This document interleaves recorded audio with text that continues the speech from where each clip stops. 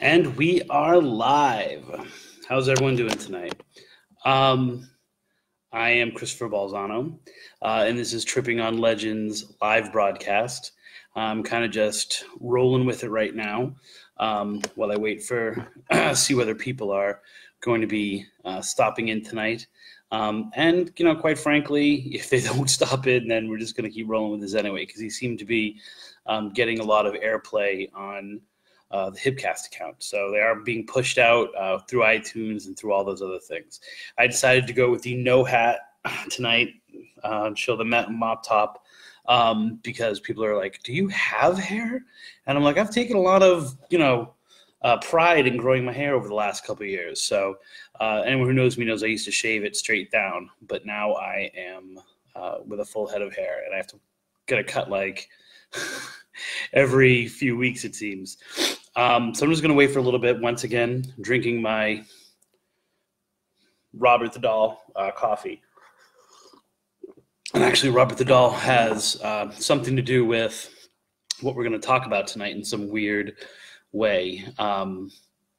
There's a connection between, there's Natalie, there's a connection between something very weird that happened to me today and Robert the Doll, in a way.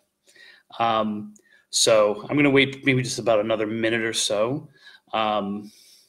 Maybe just kind of give people a little bit of a recap. I'm actually going to right now pop in to Tripping on Legends, because I want to post something for you guys that I don't know if people can see me. I don't even know if it's like that, Natalie. If it's like that and I switch over tabs, do people still see me? Let me know. Because I wanted to post in our comments something about, where is it? What's up in Ormond Beach, I believe is the episode. I wanted to post an episode that's connected to some of the things we're going to talk about tonight. That way, in case people are at all interested in finding out a little bit more of the context of these legends I'm going to talk about, they can, there's our theme music, which means the link here is live. So I'm going to start off by talking about something very weird that happened today, right? So I had my my state testing, and I'm walking around the room, and I come across this old book, which is the Encyclopedia of Haunted Places by Jeff Belanger. And this is actually the first book that I was published in. So it's kind of a cool little thing. And quite frankly, by being the ignorant or arrogant person that I am, I've really only read the sections that have to do with me that I wrote and the New England ones. It's funny because coming down here to Florida, I didn't even read the Florida ones. Ormond Beach is actually in that section and some stories that I hadn't heard. So those are ones we're going to have to tackle. Natalie and I are going to have to tackle eventually as we work on some of the stuff we're working on for Ormond Beach. So I started to read through it, and I've been taking notes because I've been working on stories and I'm finding very similar motifs. So I think I showed these last week, but I've been working on note cards. Because I want to get these ideas down, and then I can kind of shuffle them in between locations, but then also between motifs or similar stories that come, because we're focusing on the legend parts of the hauntings and not just necessarily, I look all disheveled with the shirt here. Here we go. That's a little better. We're working on the legend part of it, so we're really going into the backstory more than what's currently happening or what people have reported. So I am doing note cards. So I take this book out, and I've done the New England section. I've read the New England section before. And so I flip to the Mid-Atlantic section. And I'm looking at these stories from the Mid-Atlantic, and I read maybe two or three, and I'm like, yeah, 4. Okay, that's not really going to fit into what we're working on. Because what I'm looking for is old stories that are in here. And this book is 12 years old.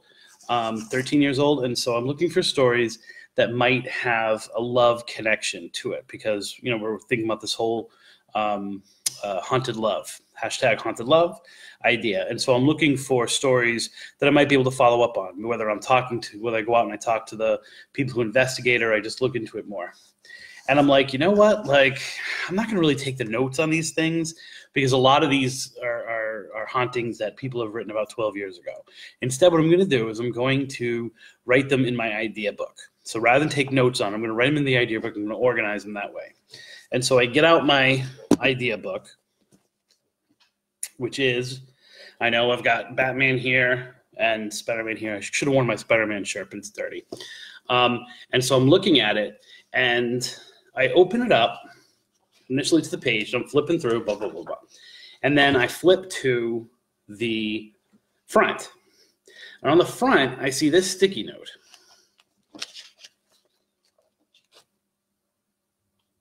Can you see that? All right. So the idea is, now, Natalie, I didn't remember this. I actually took a picture of it. I snapped a picture of it. I'm like, is this even my handwriting? Which I still don't think it is. I think it's the person who gave it to us.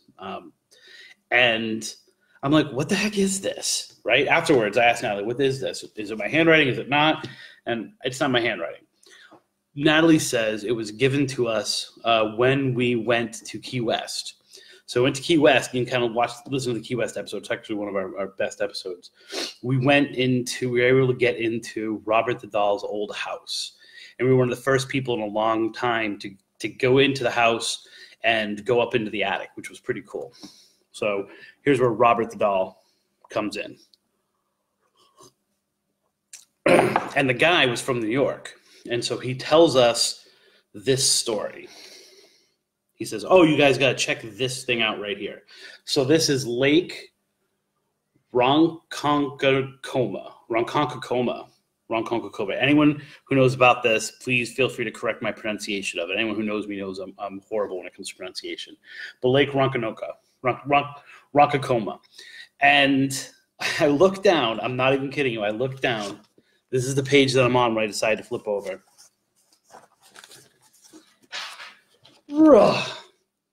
And that's the page that I'm literally on here. Crazy, right? It's a crazy, like, totally coincidence. Now, Natalie and I have this, throughout this whole Tripping on Legends and Adventures, always said, go with the signs, right? So I'm going to read for you really quickly. That it is located in the township of Islip. It's home of the largest lake on Long Island. So we already kind of were looking at Long Island because we had thought about potentially looking into the whole Stranger Things project thing, whatever it's called. It's slipping me right now. Does anyone know? Natalie, you're always good with this. You need to comment so I know. But it talks about it's haunted by the spirit of an Indian princess, which I've kind of been knee-deep in the last couple of weeks. In one version of the princess story, usually referred to as the troubled spirit of the lake, the Indian maiden is sacrificed to appease a god, Manitoa. In order to save her people from the rising waters, she ties herself down with stones. These are all details I want you guys to remember. There's going to be a test on this. Rows out to the middle of the lake and slips over the edge into the water. Her lover dives in after her, unable to bear leaving her alone in the infinite waters. Another legend connected to the lake is that it is bottomless, which it is not. It's known as a kettle hole lake. It is formed by the isolated piece of glaciers about 20,000 years ago, and the ice melted, blah, blah, blah. Another version of this legend, often called the Lady of the Lake. Now, if you've been following us, you know the whole, well, I don't have that book. It's over here somewhere. I have an old copy of a book called Lady of the Lake, which has to do with in haunted objects, this whole story having to do with Ocala. So there's another connection, Lady of the Lake, all the stuff. It tells of the princess and her love for an English settler. So now it's an English settler. I also want you to note that it does not specifically say what tribe the woman belongs to. Tells of the love of a princess. Their love is forbidden, and she was set to marry another. One night, she attempts to swim across the lake to her waiting lover, but she drowned halfway across. The legend goes on to say that the princess returns to the lake once a year to look for her companion to join her in her watery tomb. Lonely and heartbroken, she has become like the siren of Greek myth, luring men to their deaths. Local claim that there's at least one drowning per year in the lake, and most of the victims are male. Newspaper and police reports do seem to support the legend's claims in this area. You know what? This is actually, so Natalie, once again, this is actually what we planned on following up on anyway. So I think we got this mixed up with the Movtov or whatever it's called ones that are the inspiration for Strange Things. But this is the one that we were actually looking to go trip this summer. Because it's got that connection to it. So this is actually before we started looking into all these weird, crazy love things. So that's the story. Okay, so but keep in mind, this guy had told me about this 6 months ago, and I've got a comment, but I can't read the comment. That's crazy. Well, let me read. No, we had planned on doing this. And he had written me that note, and I opened the book literally up to that page, and I'm reading it as I'm looking for love stories. Crazy. So that's kind of like that part of it. Now, the weird thing is I want you to remember some of the themes that were in that. I'm now putting this book down so you can see my absolutely messy house as I put my head down. We had talked about an episode. So right now I'm putting the link to episode. All right, there we go. I put in a link to the episode where we talk about the weird stuff that's at Ormond Beach because it's connected thematically to this stuff I'm going to talk about today. There's this place in Sliver Springs. I'm gathering there's a state forest, Sliver Springs State Forest, but then there's also Sliver Springs is the name of the spring itself, and it's also the name of the town. So very Silver Spring-ish things going on there. And we found these really insane legends from Sliver Springs. This comes from, I'm sorry, that I should have cited the person from there. I'll put the name in the comments, the person who wrote that article. This is from the Legend of Silver Springs, and this is from floridagenweb.org. One of the things, there we go, finally the comment came up. One of the things that was interesting is this. Don't go to Silver Springs if you are in love, or go to Silver Springs if you want to be in love. So for some reason, love and Silver Springs. Now, what I haven't researched yet, which is probably what I'm going to do as soon as I stop this video, is the Fleetwood Mac song about Silver Springs, Florida? Because it has to do with love, has to do with this yearning, has to do with all this stuff we're going to talk about. If you are in love, according to this one, so this is from, like I said, floridagenweb.org. These are places in Marion, stories in Marion, which this is not it. The first story says that DeSoto, so the conqueror DeSoto, was like after he had kind of what he felt like cleared the land, he went there with his wife. And his wife was leading the procession, and it says she led this procession of elephants. And so they went out into the water, thinking that it was shallow, and it wasn't. And all of the elephants that his wife and her like little group were in all sunk and died. Nothing has ever been able to be confirmed there, nor have I ever been able to confirm the fact that they find ivory and tusks in Silver Springs. But the story goes that he died there. This other one, excuse me, Okalawa was the son of the mighty king Olaski. Olaski doesn't sound really Native American. While Winona was the only child of a no less powerful chief, Suwannee. Now, Suwannee is not mentioned as a chief. And I did like a quick search, and I wasn't able to find a Suwannee chief. So once again, I want us to note that the girl's tribe is not mentioned. One day while hunting, Okalawa came upon Winona, and as she gathered herbs in the forest, and they fell dearly in love. The affection was returned, and they spent many happy hours together in the great dim forest. They didn't want to tell anyone, okay? But they planned to escape to the tribe of the Chattahoochee, whom they hoped would grant them shelter. Now, the Chattahoochee, once again, I'm assuming, has got to be in Tennessee, except for the Hochie part is a Calusa word, right? It's a Calusa word part, meaning river. So I'm not quite sure how that all fits in. I'm going to shut my phone off here. So they plan to run away together. Okay, they were joined in the shadow of a oak. Okay, so they specifically had a tree that they would go under and fall in love and kiss and stuff like that.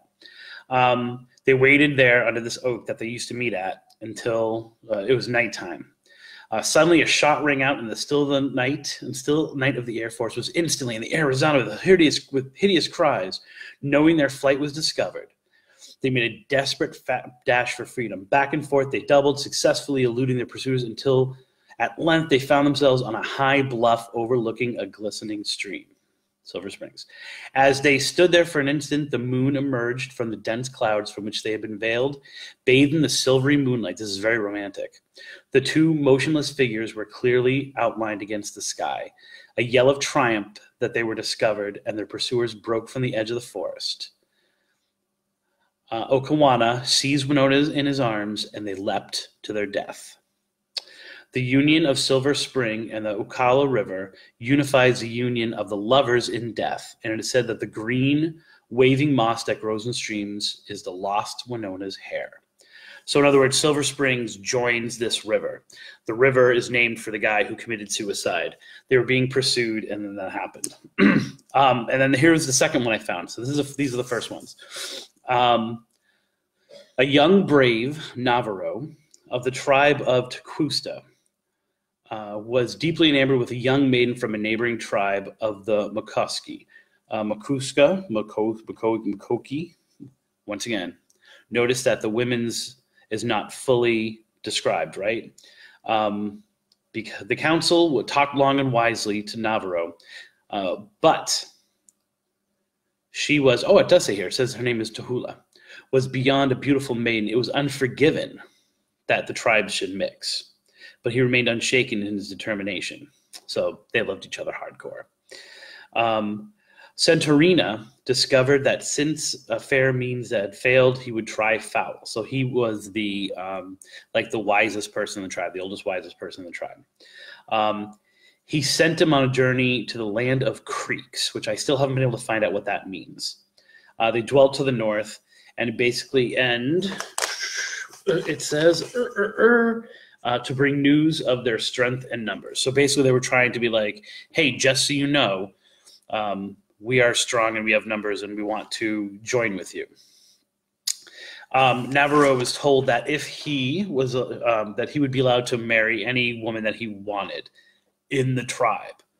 So this was supposed to offer him inspiration. It was supposed to unify these two tribes, this land of creeks and then the other one. And then it was also he was supposed to get the woman that he wanted, right? The idea of this was that once he got his choice of whatever woman from his tribe he could get, he would forget about Tahula because, the women were so much more beautiful in his tribe, maybe? Okay. But what they didn't know is that the ancient or the old man had sent a runner ahead of him to say, when he gets there, hold him. Don't let him go. Don't let him go anywhere. Trap him. Imprison him. And which they did. She, Tahula, mourned for her lost love. And she grew ill and weak and could no longer make the short journey to the spring. She would go to the spring to meet where they had used to meet and kiss and do all that kind of fun stuff. When she felt herself dying, she begged her father to bury her in the clear water. Shortly after she died, the sorrowing old warrior rowed her boat, so she dies, out to the middle of Silver Springs and lowered it into the water. This is an important part right here. Okay. She goes out, she dumps the body, or they dump her body. The spring in the bottom opens up. Remember that happened in the other tale too. Opens up and receives her in. Okay, and her body is never found again. He eventually comes back. He's been held prisoner the whole time. He had heard that she was buried. Navajo goes out to the middle of the creek, rows out to the middle of the creek, and essentially throws himself into the water, commits suicide. Once again, it opens up and receives him in so that their bodies are never found. So both of them, and it actually says here, the water gurgled and the rocks slowly closed upon them. So we have this idea that there is something going on in this area, right? Why would you make up these two legends for why there are things going on? And we talked about, which I don't have here, but it's a connected Sliver Springs one, where they were stealing they stole, same thing, love going on, and they stole the fire so that they could find each other, so they could like run away for each other. And people are still seeing those ghost lights. So something is going on in Sliver Springs, and people are trying to explain why. And it has something to do, for some reason, they feel the need to explain why the water has opened up and taken people inside, right? Like, that's the story. So then I discovered from a different book. And so this book is the Florida Ghost Stories by Robert R. Johnson. So this is the one I discovered last night. I was looking for this book about a ghostly fisherman who tries to pick up chicks that we're looking to trip in about a week.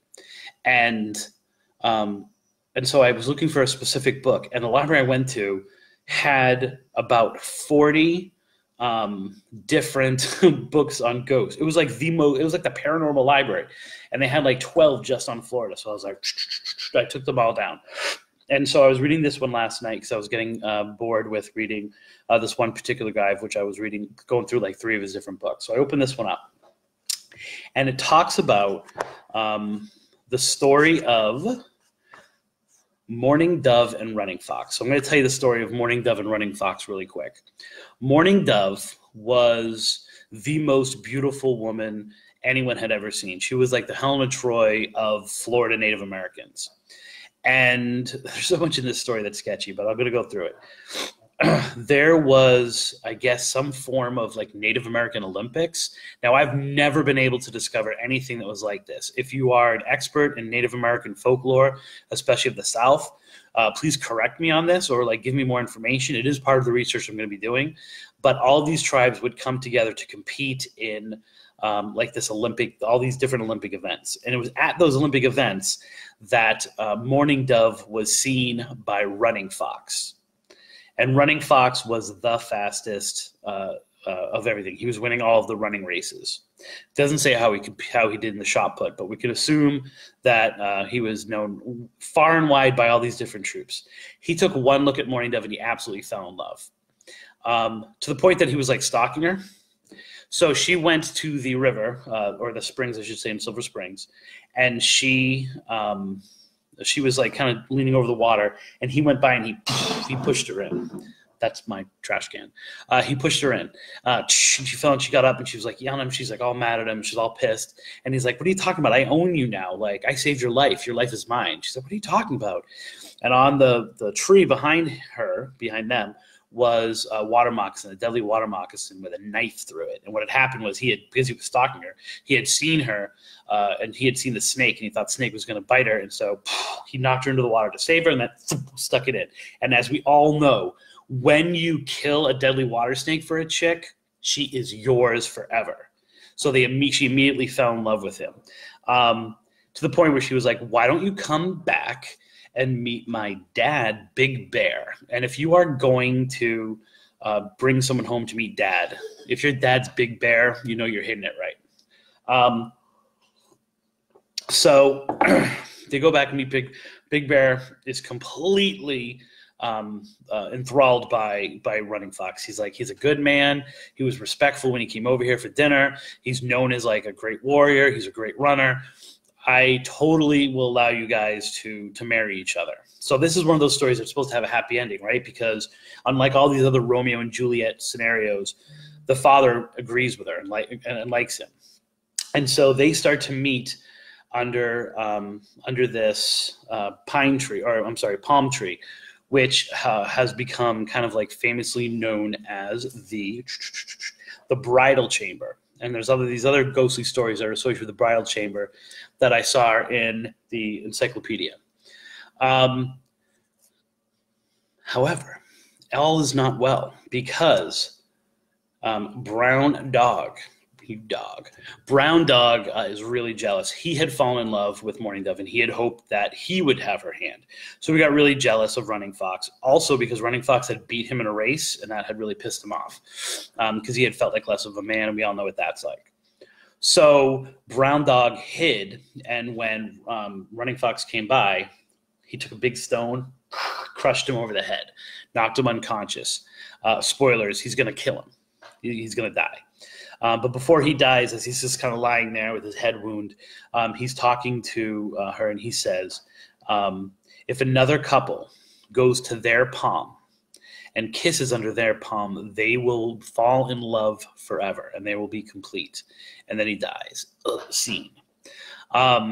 They wrap his body up, they weigh it down, they bring it out to the water, they dump it into Silver Springs, and once again, Silver Springs opens up and takes his body in. Mourning Dove is kind of now along the same thing, and she's like, I completely can't live without him, and so she decides that she is going to kill herself as well. So she takes the anchor, which is vines with a rock attached to it, puts it around her throat, throws it off, and commits suicide. And once again, the water opens up for her. For some reason, I'm getting comments, but I cannot read the comments. I'm not quite sure why. So if you're writing comments to me right now, Natalie, if you can kind of maybe even text me what people are saying, if you feel it is an important thing, because I am not picking them up right now. So, they both die. Before she goes, she says to people, because she's in the water and she's kind of like leaning over, and she pulls up these flowers, and she says, if you pull out these flowers and you put one in each shoe, you will fall in love forever. The person you are with, you will be with forever. If you want to get rid of someone, like someone's kind of stalking you, or you don't really want to, rather than breaking them up, rather than ghosting them, you can put the flower just in your right shoe. As Natalie points out, I don't know what happens if you put it in your left shoe. But if you put it in your right shoe, the person who loves you, who you want to get rid of, will lose interest in you and go away. So that's a really interesting story, and it's so connected to so many of the other things we were talking about. The water opening up, the two people who decide that it's better to kill themselves than to go on, the idea of enchanted love and love forever. But the story goes on. So flash forward, and we don't know when this stuff happened. We know that Running Fox is a Seminole, so it's got to be a little later in the history of Native American lore. But what we don't know is exactly when that story is supposed to take place. We also don't know what tribe she belongs to. So maybe in doing further research, we can get that. However, we do know the next part of the story takes place in 1890. And at that point, there's a gorgeous resort that's built at the mouth of that river we talked about, the Ocklawaha River, which goes through Silver Springs, right? There's a beautiful resort, and one of the popular things to do was to get married, either in the resort or get married and then go to the resort to have. Let's see if I can change this. I don't know. For some reason, I totally cannot read the comments. The only comment I can read is the one that I put in there. So it goes into you go into this resort and get married. It was like the Poconos of its day, I guess. And so Poconos reference for all you people who are over the age of 40 like me. Big boat. It's got one of those big wheels on the front, like a big river boat. And there is a couple who are planning to get married when they reach this resort on top, smooching and being all cute and lovey-dovey. And they're going through these bends. And I guess some of the bends were narrow and kind of they were taking it. And they kind of they were used to this hitting the boats of fishermen who were fishing in this area. And so they would usually take them really slow, but they were behind schedule, and so they were taking it very fast. They take one of those corners, and boom, they hit one of those boats. does slight damage to the big boat, but what it does is it tosses the girl off the side. Her fiance maybe loves someone else a little bit more. He doesn't jump into the water afterwards. Instead, the person who tells the story is the person who jumps into the water. They jump in the water to save her. I believe she's wearing a maroon dress with this white scarf. He jumps in the water. He's following the color of the dress and the scarf, and he grabs the scarf and he's pulling the scarf, and she goes underneath the big wheel, and he loses her.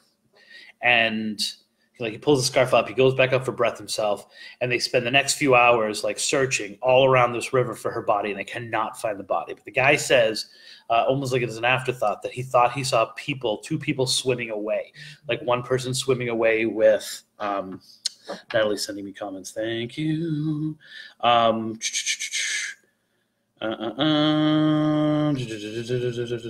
I think Tupac is also hiding in Silver Springs, but I'm going to go back to they search, they can't find her. So they've got this scarf, and the fiance is holding the scarf and crying into the scarf and all that stuff like that. So they decide they can't search anymore. They go down the river. They end up in Silver Springs, which is the town of Silver Springs now. They go to the police station. They decide to report the death. So the guy goes as a witness along with the fiance and the captain of the boat. And the guy's like, "What are you talking about? What you just described? That woman's in my interview room right now." And so they go down to the interview room, and there she is. And she's completely dry.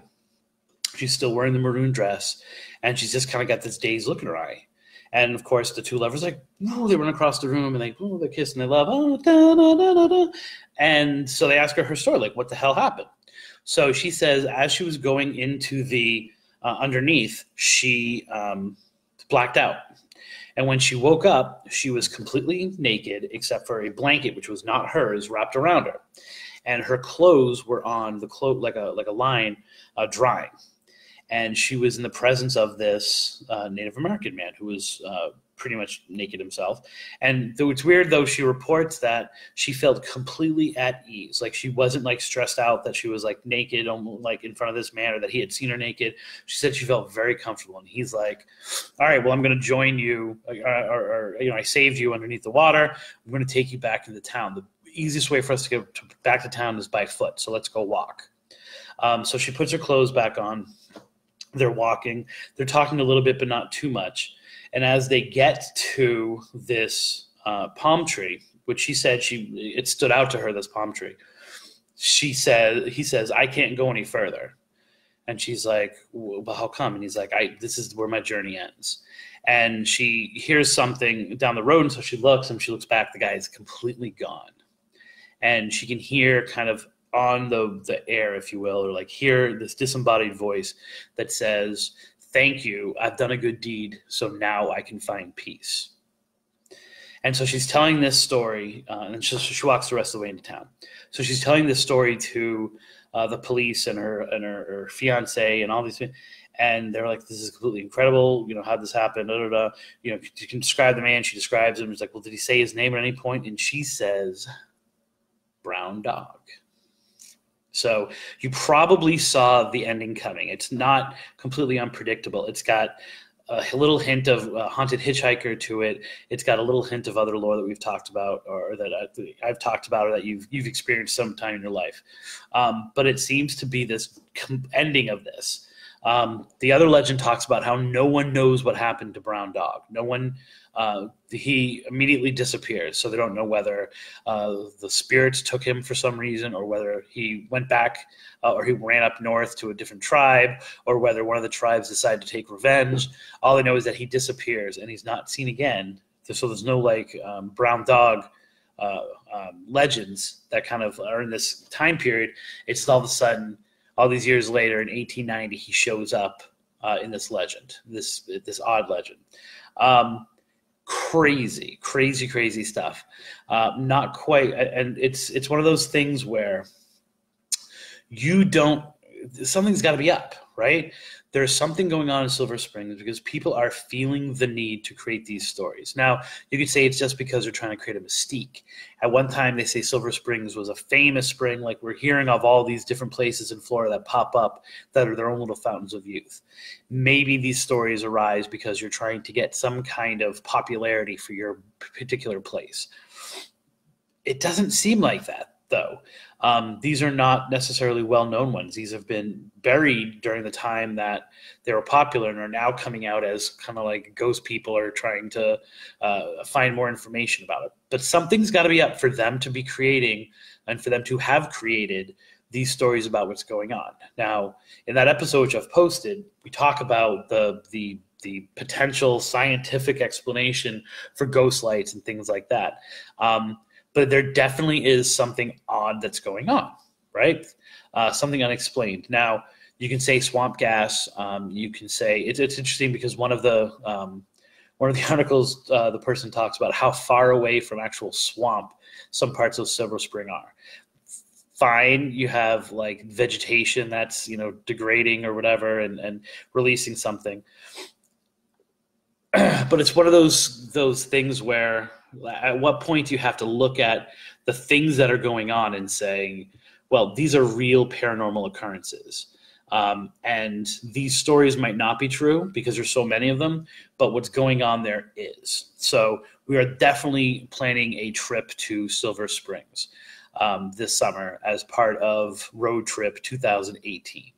I really can't see the comments. I'm going to try one more time to do something to see the comments. Not sure why I'm not, and I'm nervous to play with anything. That would once again be me hitting the wrong button. But if anyone has a story like this, like I said, we're collecting them. We're not just collecting them from Florida. We're not just collecting them about Native Americans. And we're not pinning it into just Romeo and Juliet type stories. We're looking for anything, #HauntedLove, that has to do with, I'm going to put haunted love because Colvin loves the idea of haunted love, or just maybe the hashtag of it. So for example, I just typed that in. I don't know where it is.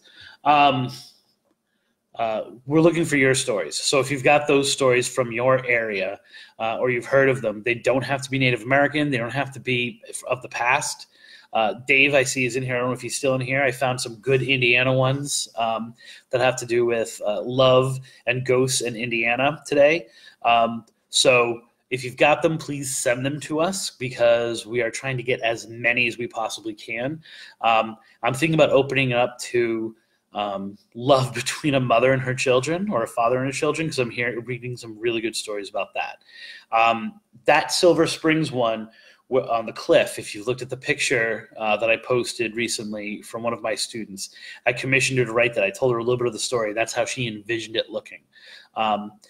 Where I'm looking to tap any of those kinds of things. So you can get in touch with Natalie and I. You can post it here on Facebook. I'm actually, now that I've got at least one picture that I'm going to be using, I'm going to be creating a splash page on the WordPress for it as well.